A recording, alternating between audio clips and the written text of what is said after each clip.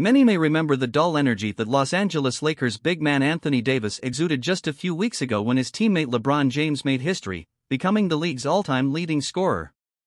Hello my friends, subscribe to the channel and activate the bell to stay on top of all the news about Lakers. With as exciting as a moment this was, Davis's body language appeared to reflect the opposite. This caused many to speculate if Davis is happy as a Laker. Could the All-Star be wanting out of LA? ESPN NBA insider Brian Windhorst addressed those particular questions regarding whether or not AD wants to play in Los Angeles. While I admit there might be something amiss there, I don't think Anthony Davis wants to not be a Laker, Windhorst told Dan Patrick.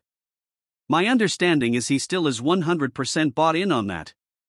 The power forward is signed with the Lakers through the 2024-25 NBA season, but he has an early termination option that could be implemented after the 2023-24 season. The Lakers acquired Davis in 2019 with the expectation that he could dominate alongside LeBron James, as the star player he is. Davis has had his ups and downs this season as he steadily deals with injuries that hinder his activity, but they did win a title together right out of the gate in 2020.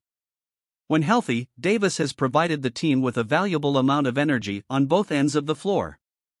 After all, he did help the team win their 2020 championship as well. This season, Davis is averaging 26, 12.3 rebounds, and 2.5 assists while giving the team an average of 2 blocks and 1.2 steals per game. There are a lot of benefits that come from having Davis on the team, and as long as he is wearing a Lakers jersey, he will be playing with one winning goal in mind.